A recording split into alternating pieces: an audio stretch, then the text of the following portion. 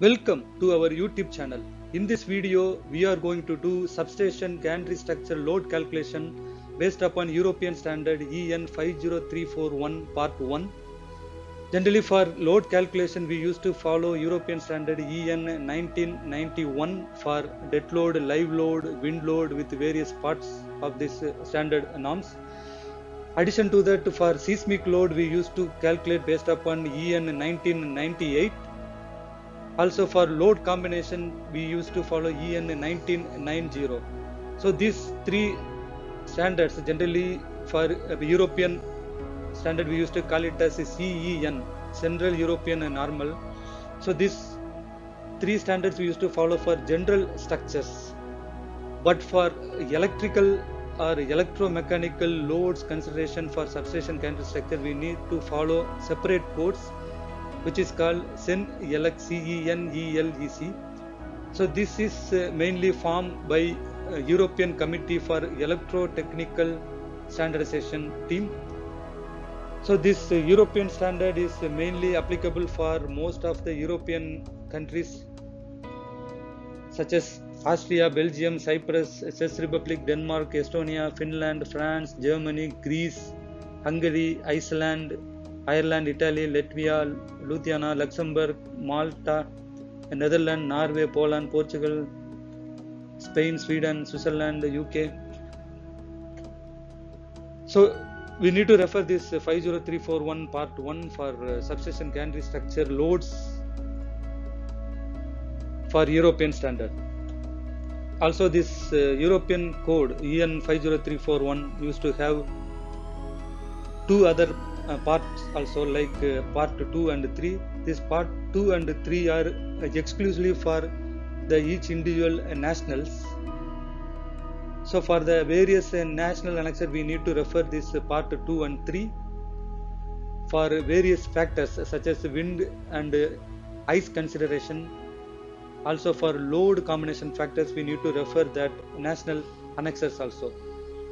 So now we can go to the calculation methods for 50341 European standard substation gantry structure loads.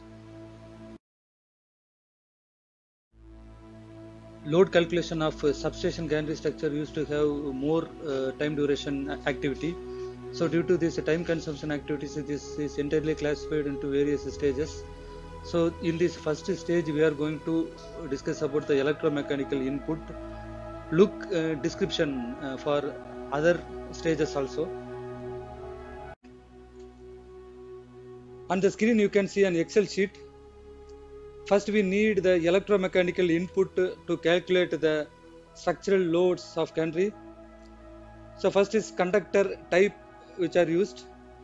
So there are several number of conductors we need to tie with this single phase, like a single conductor per phase or twin conductor per phase or quad. It depends upon the configuration, electromechanical configuration. So for a twin means it should have two numbers of conductor per phase. For single it is 1. For quad it should be 4 numbers. So let we have it as a twin. And there are several types of conductor. We can select from this list. Addition to the list also, there are several number of type of conductor. So based upon the type of the conductor, we can get the diameter and the area, that is cross sectional area also.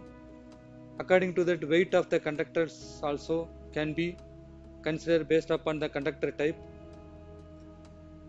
So we are having here a detailed table.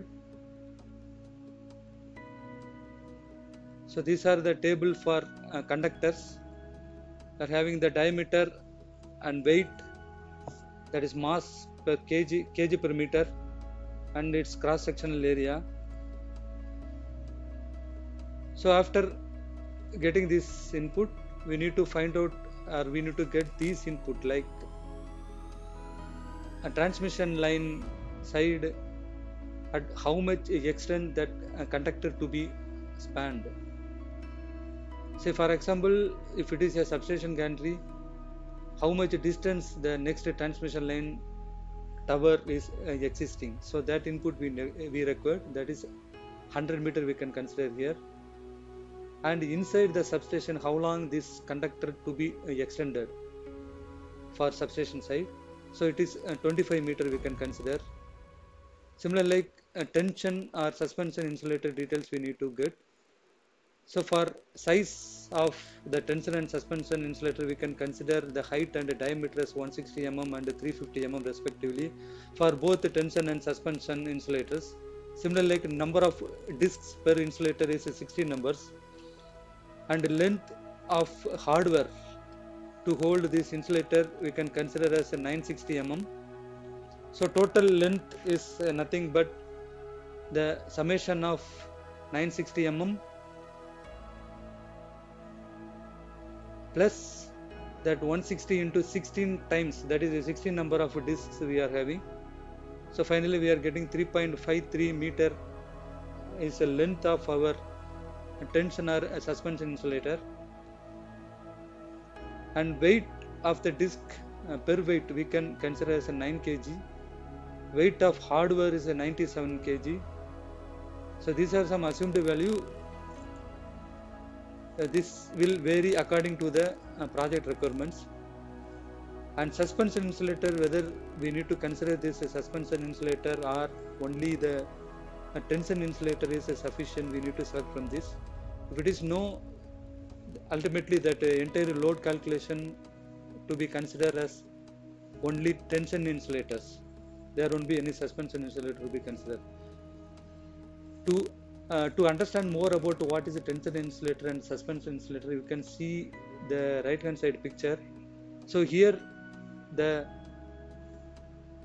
insulator which is holding the conductor is called as a tension insulator, because this insulator is subject to wire tension directly, and in the vertical direction of insulator we can call it as a suspension insulator, where it never take the tension load from the conductor directly.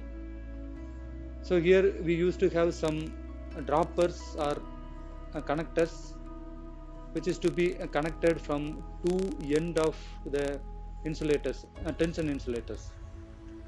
In some projects they used to do this kind of insulator arrangement without having the suspension insulator, where this conductor, this tension insulator and the tension conductor used to carry a dropper, where from this dropper there will be some cable sealing end or some termination equipment. From their termination equipment the cables to be connected to this conductor, and from there underground cable trench to be followed to the substation. So in that case the suspension insulators are not required, but in this case where there is no equipment tapping a nearby gantry structure, we need this suspension insulator. So for this philosophy and understanding various mechanical parts of the gantry structure, you can refer our YouTube video where we had given the link in the description. So that will explain you what are these mechanical parameters for gantry structures. So next input we record is earth wire details. By default we can consider a sustrung, which is a type of earth wire.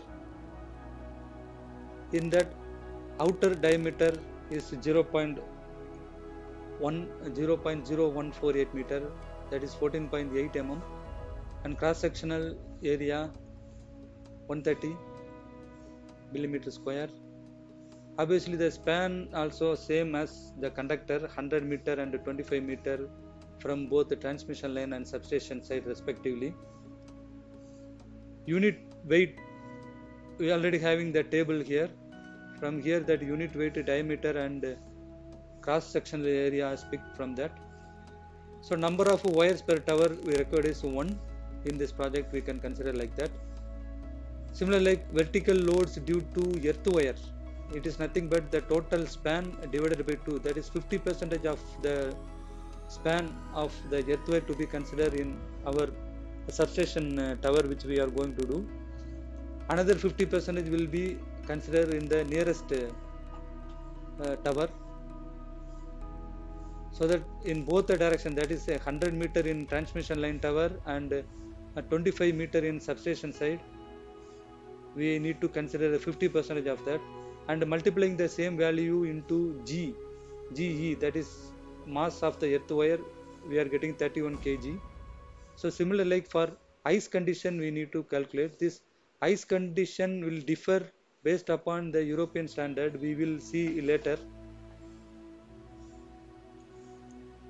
And due to man with kit, the total vertical load, this man with kit also defined in European standard, we will see later.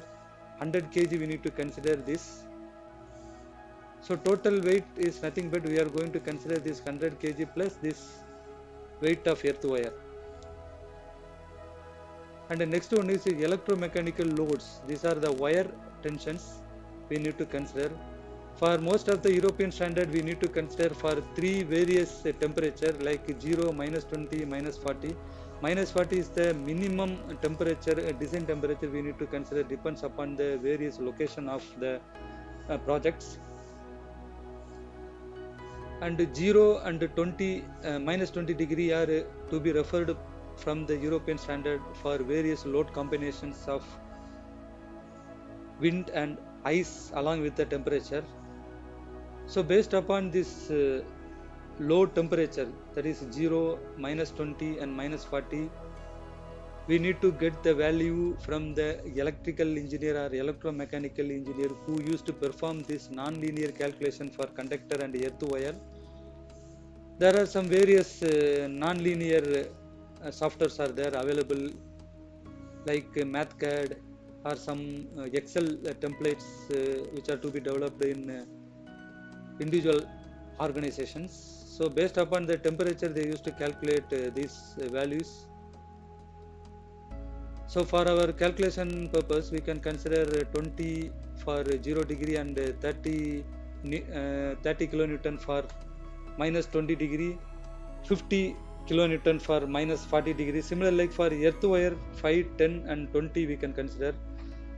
And the next one is a short circuit force due to this phase distance between two phases of conductors, and due to the fault current range, there may be some fault which will tense axial force of a conductor.